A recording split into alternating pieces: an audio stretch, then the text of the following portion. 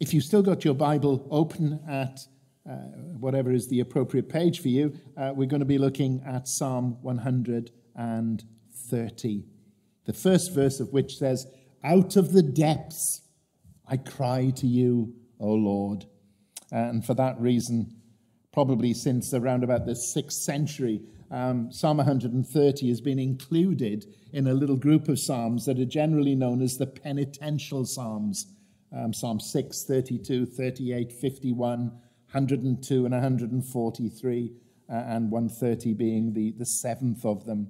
One of the commentators, a man by the name of Miller, observes that these psalms express deeply and profoundly the thoughts, experiences, and feelings of the penitent sinners who cry out in anguish at the realization of their unrighteousness before the righteous God, but who at the same time know their only hope is in the grace and mercy of that same righteous God.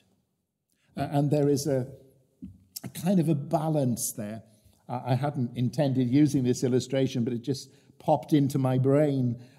We had a youngster who came along to the church and was converted, and her mother was a school teacher, and her mother, in fact, was her school teacher. And her name was Mrs. Wheelton. She taught our children as well, and she was a lovely woman. And on this particular occasion, in one of the little village schools just outside of Wem, her daughter had been less than she should have been at school. And so she was given a row by her mum. She was then popped in the back of the car, sullen-faced, to drive home. She drove home. They were a farming family. They drove into the farmyard. She opened the back door to let her child out, and her daughter rushed up to her, grabbed her round the leg and said, "Mummy, Mummy, that Mrs. Wheelton was horrible to me in school today." And she'd made this transition from seeing her teacher, who had given her a row, to sort of coming to her mother, who was the only place she knew to go to be comforted. So Mrs. Wheelton had been unkind to her, but Mum would kiss it better. And there is a sense in which there's something of that going on in these Psalms, isn't there? David is saying that he is, if I turn the page back, it would help. The psalmist is saying, "Out of the depths, Lord, I cried to you." And out of those depths, he finds comfort and solace. Verse 3 makes it fairly clear, I think, that the depths into which he has sunk are connected to his iniquities. It's a result, not just of maybe circumstances, but the psalmist sees it as a result of his iniquities. He's done something that has brought him low before God. And as he's seeking his God, he finds himself right in the depths, almost of despair. But he also has this deep understanding that God is there to be turned to be found in these times of difficulties. I think it's what David is articulating in Psalm 69. He says, "I sink in deep mire where there is no foothold. I've come into deep waters. The flood sweeps over me." He feels that he is absolutely lost. A little later in the same psalm, Psalm 69, he says, "Deliver me from the sinking mire. Let me be delivered from my enemies, from the deep waters. Let not the flood sweep over me, or the deep swallow me up, or the pit close its mouth over me. Answer me, O Lord, for your steadfast love is good. According to your abundant mercy, turn to me." And the psalmists are not the only ones, are they, to experience that sense of desolation. Maybe there are some of you here tonight. I don't know many of you well at all, so I may be putting my finger on something I may not be. But a lot of believers even do go through periods of very difficult searching, and it's almost as if the heavens have become like brass, and they cannot find their way to God. They're sinking deeper and deeper into the mire. John Bunyan describes it in his wonderful picture of Doubting Castle. And he says it was a very dark dungeon, nasty and stinking to the spirit. And that's where he and his companion lay from Wednesday morning till Saturday night, he says, without one bit of bread or drink, of water or light. Finally, having reduced them to miserable depression, Giant Despair, who was the owner of Doubting Castle, left a knife, a rope, and poison in their cell. And the two men are sorely tempted to end their lives. They'd reached a point where they did not know quite where to go. How do you react if that's how the world feels to you? How do you react if you feel you're sinking in the mire? In a typically Spurgeonic way, Spurgeon says this, there's no prison so awful as that which is built by despair and kept under a crushed spirit. Later on in a different message, he says, the world, let me just find the actual quotation. Bear with me. I'm putting it, I'll leave it, I'll come back to it. There's another thing that he says that's pertinent, but I'll come to that in a moment. The scripture makes it clear to us, doesn't it, that there is a path for believers to follow, and the psalmist understands it and uncovers it here. But the first thing we need to get out of our minds is that this is an unacceptable situation to be in. David, the psalmist here in Psalm 130, Job, Naomi in the story of Ruth. You remember when she comes back with Ruth, and they say, hi, Naomi, lovely to see you again. She says, don't call me Naomi. Call me Mara. Call me bitterness, for the Lord has dealt bitterly with me. And you think, whoa. But that's how she's feeling at that moment. And there are a host of others. And it's because the Lord very graciously has already alerted us to the fact that in our Christian walk, we will encounter a whole variety of trials and difficulties. James says trials of various kinds. Peter says various trials. The book of Deuteronomy says when you're in tribulation. But John 16:33 is perhaps the most useful to go to. Jesus is speaking and he says, I've said these things to you that in me you may have peace. In the world you will have tribulation. Take heart.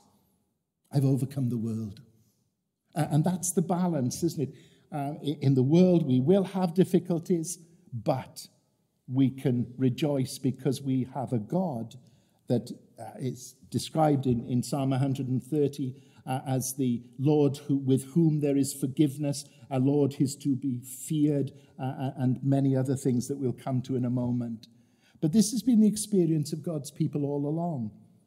Jonah in the belly of the fish, chapter 2 of the book of Jonah begins with these words, Then Jonah prayed to the Lord his God from the belly of the fish, saying, I called out to the Lord, out of my distress he answered me. Out of the belly of Sheol I cried, and you heard my voice. For you cast me into the deep, into the heart of the seas, and the flood surrounded me. All your waves and your billows have passed over me. And that's sometimes how we can feel. But Jonah says, in that circumstance, in that situation, that was when I called to you. There is a kind of fundamental issue here. The psalmist is seeking mercy. He's desperately trying to avoid what he knows he richly deserves, namely the condemnation of God. He says so, Lord, if you should mark iniquities, who would stand? He's saying, in fact, to God, Lord, if you were to remember all the things that I've done, or all the things that the people around me have done, there's not one of us that would be left standing. We'd all be destroyed. We'd be wiped out in a moment. There would be no hope for us. But he says, but there is forgiveness with you. You can almost sense his wonder and amazement of this. He knows who he is. He knows what humanity is. But here he's faced with a God who forgives. What kind of God is this? John Calvin says the only haven for safety is in the mercy of God, as manifested in Christ, in whom every part of our salvation is complete. We can go to this God. There's an interesting little story surrounding Napoleon Bonaparte. He had just sentenced one of his soldiers to death. And the soldier's the soldier's mother presented herself before the emperor, and she begged for a pardon for her son. The emperor retorted that it was the man's second offense and that justice demanded his death. Now, this woman was cute. She was on the ball. She said, I'm not asking for justice. She said, I'm pleading for mercy. "Huh," said the emperor. Why do you think he deserves mercy? Sir, she cried, it wouldn't be mercy if he deserved it, and mercy is what I'm begging for. And apparently the emperor paused, thought about it for a moment, and turning on his heel said, then I shall show mercy, and walked away, and the man was promptly pardoned. But what an astute answer. If he deserved it, it wouldn't be mercy. And that's the joy for us, isn't it? Because we no longer need to come to God in such a way that we think we've earned anything from him. We're in the position that the prodigal was in. He rehearses his speech, doesn't he? As he travels along the road, I'm no longer worthy to be called your son. Treat me as one of your hired servants. It seems to me from the way the story is narrated, he never gets to deliver his speech. He's been over it 1,000 times on this journey from the far country. He's got it word perfect. He's practiced. He knows exactly what to say. But he never gets a chance to do it because his iniquity is pardoned by his Father. Iniquities are perversities, depravities, guilt contracted by sinning. That's why in verse 3, the psalmist says, if you, O Lord, should mark iniquities, who could stand? If God were to keep a ledger of our misdeeds, we would be lost forever. Not a single one of us would be able to stand before him. It's a terrifying thought, isn't it? And it's maybe played out most fully if you look at the book of Revelation and you begin to see what is taking place there. You have all of humanity gathered before the throne of God. And interestingly, there's a recurrent theme which is bracketed. We were talking this morning about how the passage is bracketed by the two statements. And here are some bracketed statements in the book of Revelation. It starts in Revelation 3:5. The one who conquers will be clothed thus in white garments. And I will never, this is God's promise, I will never blot his name out of the book of life. And then come a sequence of warnings. Those whose names have not been written in the book of life before the foundation of the world, before the Lamb was slain, their doom is being spoken of. In 17:8, again it's, and those who have not been written in the book of life from the foundation of the world will marvel to see the beast, because it is and was to come. Revelation 20:15, if anyone's name was not found written in the book of life.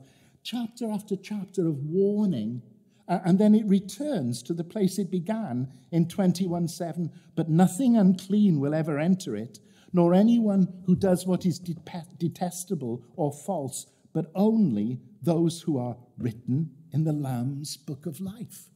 So this whole drama of the judgment of humanity spread out over these latter chapters of the book of Revelation, with all the fearful judgments and the terrible consequences of sin, they're all bracketed by a reminder at the beginning and a reminder at the end that there is an escape route.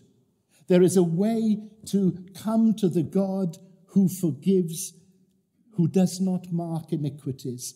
And it is because he will inscribe in his book of life, the Lamb's book of life, Christ's book of life, the names of those who are his children.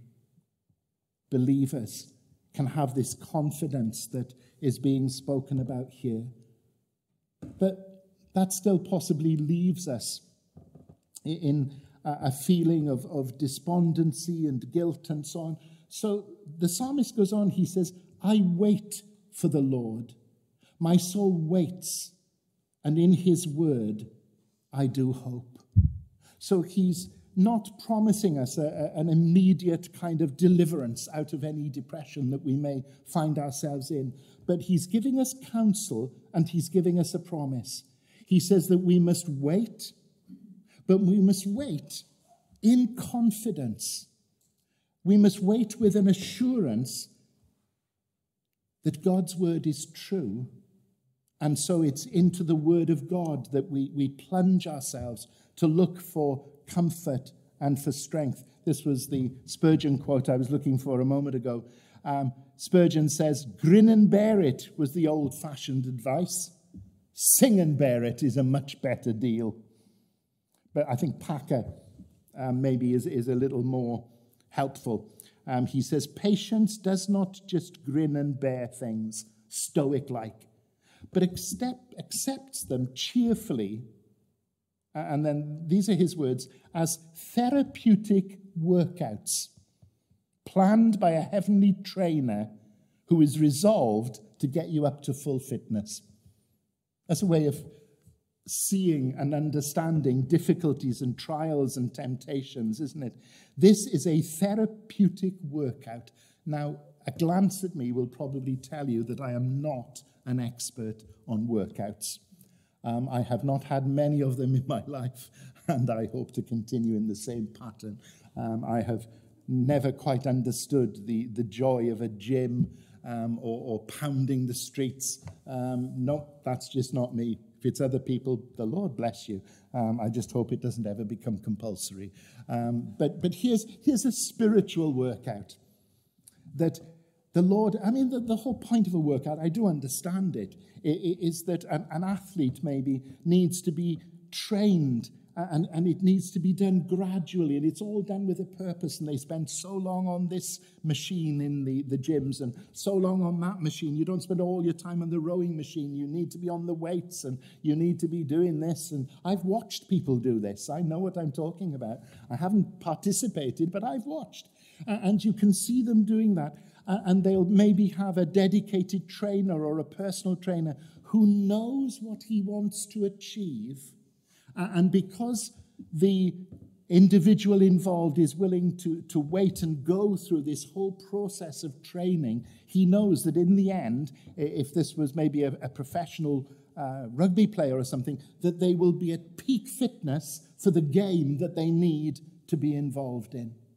And that's what Packer is saying to us here. He's saying God is using all the difficulties in our lives in the way that a trainer would use it, and for the same reasons. It's a therapeutic.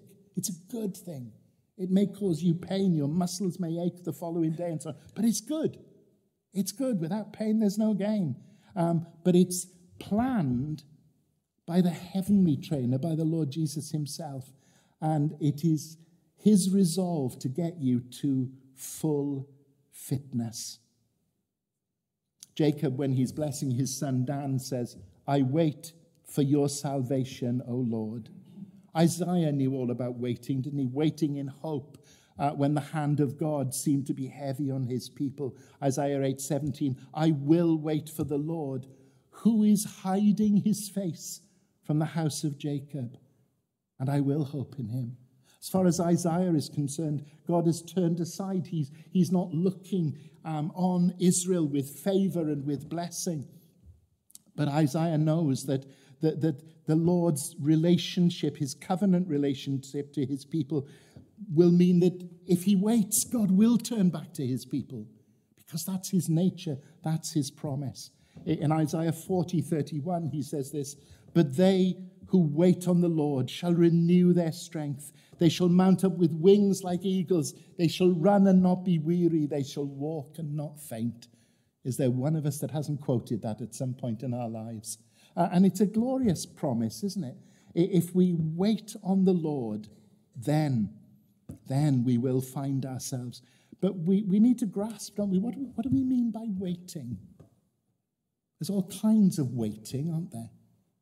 You can wait on a wet, windy day on an exposed bus stop, absolutely hoping that the next bus hasn't been cancelled like the last one was. That's a kind of despairing hope, isn't it? That's wishful thinking.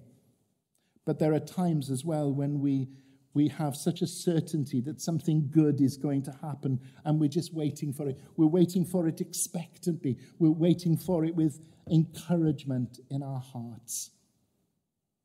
What can that be based on?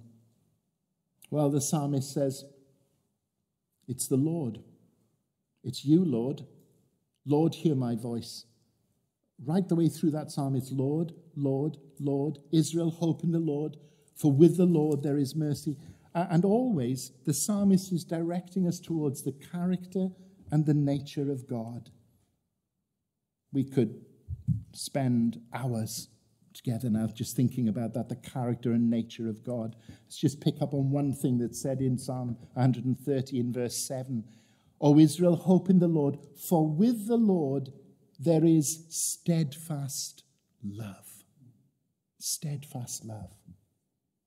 One of the most devastating things I can possibly imagine, and for some people this is a past experience, would be somebody in a marriage just turning and saying, I'm sorry, I don't love you anymore. Can you imagine a universe in which it was possible for God to turn to us and say, I don't love you anymore? He challenges this, doesn't he? So, can a mother forsake the child that she bore? And he says, yes, she can. But I, the Lord, will not forsake you. And this steadfast nature of God's love, it's there throughout the Psalm. Psalm 33, Psalm 107, Psalm 89. The steadfast love of the Lord will endure forever, is one of the repeated themes through Scripture.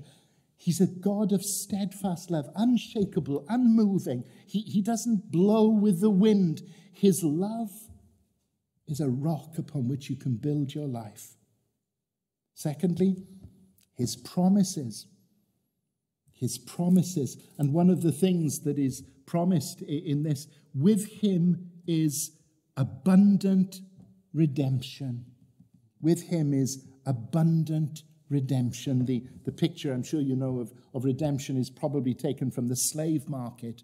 A slave has no rights at all in life. He can be bought, he can be sold, he can be beaten, he can be killed. But if someone were to come and redeem him, if someone could find the necessary price to set him free, his whole life would change. And God is seen as a redeemer. We'll see just a couple of examples of this in a moment. But what do we read in Scripture? Proverbs 23 tells us, our Redeemer is strong. Romans, Paul tells us, redemption is through Christ. Christ has redeemed us from the law. We have redemption through his blood. We have redemption, the forgiveness of sins. The things are closely linked together. And the writer to the Hebrews says, he entered once for all into the holy places, not by means of the blood of goats and calves, but by means of his own blood, thus securing eternal redemption. Christ has set us free from the bondage and the slavery to sin. He set us free from all the things that bring us into those dark places that the psalmist speaks about. And he's done it in a way that it cannot be undone for the whole of eternity. It is an eternal redemption. Augustine had something interesting to say on this. He said, "No one is redeemed except through unmerited mercy, and no one is condemned except through merited judgment." That's what we seek for, isn't it? And that's what, if you're a Christian, you have already found this evening: unmerited mercy. You remember the little story about Napoleon? If it was deserved mercy, it wouldn't be mercy. That's what God has given us. We didn't deserve it, but the Lord has given us. Isaac Watts in his hymn says this: "Not all the blood of beasts on Jewish altars slain could give the guilty conscience peace or wash away the stain. But Christ, the heavenly Lamb, takes all our sins away, a sacrifice of nobler name and richer blood than they." There are two great passages, I think. The one is so familiar, I'll just mention it and not elaborate on it at all, is the Exodus from Egypt. And its link with the blood on the doorposts and the lintels and so on. And that is classed in Scripture as redemption. Here's the second one. Easier to miss. Hosea and his wife. "The Lord said to me, 'Go again, love a woman who is loved by another man and is an adulteress, even as the Lord loves the children of Israel, though they turn to other gods and love cakes of raisins. So I bought her for 15 shekels of silver and a homer and a lectech of barley.'" There are some interesting things that God calls upon his prophets to do. Jeremiah is to remain single all his life. Hosea is to have a chaotic married life, which allows his wife to become an adulteress and then requires him to go and with all the shame that would be involved in it, to buy her, presumably off a slave box where she's ended because of her immoral life. And he buys her back and takes her again to be his wife. And Ezekiel, who is told, "There is a way, Ezekiel, that you can demonstrate how my heart is towards the sin of my people and towards the judgment that is going to fall upon them and upon Jerusalem." He just said to Ezekiel, the Lord said, "I'm going to take away the light of your eyes." And it says the next morning, my wife died. Don't weep. Don't cry. A broken-hearted man who must stand and say, "Yeah, but look at what's going to happen to Jerusalem. Look at what is happening because God's people have turned away from God." But Hosea's little part of that trilogy of kind of marriage requirements from the Lord to his prophets is this woman who is redeemed at a price. And the price is not really so much the 15 shekels of silver, the homer and a lectech of barley. It's the social cost to Hosea. He would have been a laughing stock already amongst people because of her conduct. Now he's going to be regarded as an utter fool because he's going to embrace her again. But nothing compares, does it, with the price that our Lord Jesus Christ was prepared to pay for us. Nothing compares with what is just portrayed for us, visualized for us around the Lord's table as we remember that he came and died the most shameful death imaginable, that you and I might understand that with God there is deliverance, that God is not a God who simply keeps a record of wrongs, but a God who is willing to write in another ledger, the ledger of the Lamb's Book of Life, and stand by that inscription for all time and all eternity. And so we wait for the Lord. not waiting in a bored kind of way, not waiting in a kind of, well, it'll happen when it'll happen way. No, that's not what's said.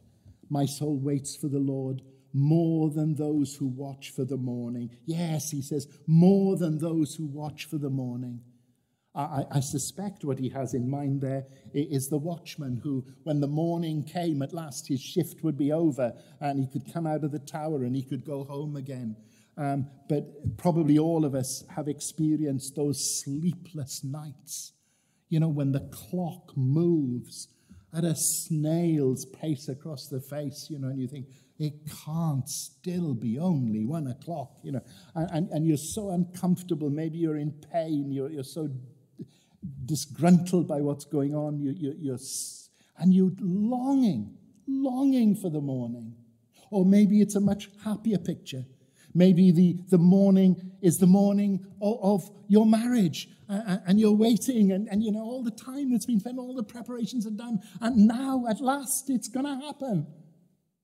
Those that wait for the morning wait for all sorts of reasons, but they wait expectantly, and they wait confidently, and they wait with joy in their hearts very often, because the morning is what they've been longing for and waiting for. And we have a morning to wait for, don't we? We have a morning that we're looking forward to, when the Lord Jesus Christ will come again, when God has outlined for John in the book of Revelation all of the things that will come to pass, and he shows him in the end that vision of the new heaven and the new earth. And John is a prisoner on the island of Patmos for the sake of the gospel. He's already seen all of his fellow apostles die, most of them difficult deaths. And he sees the church in the midst of persecution. Then he sees the promise of the future, the new Jerusalem coming down out of heaven from God. And what does he say? Come, Lord Jesus. He's waiting for the morning, for the dawn of the new heaven and the new earth. And that's what God calls us to, isn't it? In this present world, the likelihood is that we will grow older, we will grow weaker, and we will gain a few aches and pains along the way. But that's not the end. That's just a phase through which we will go.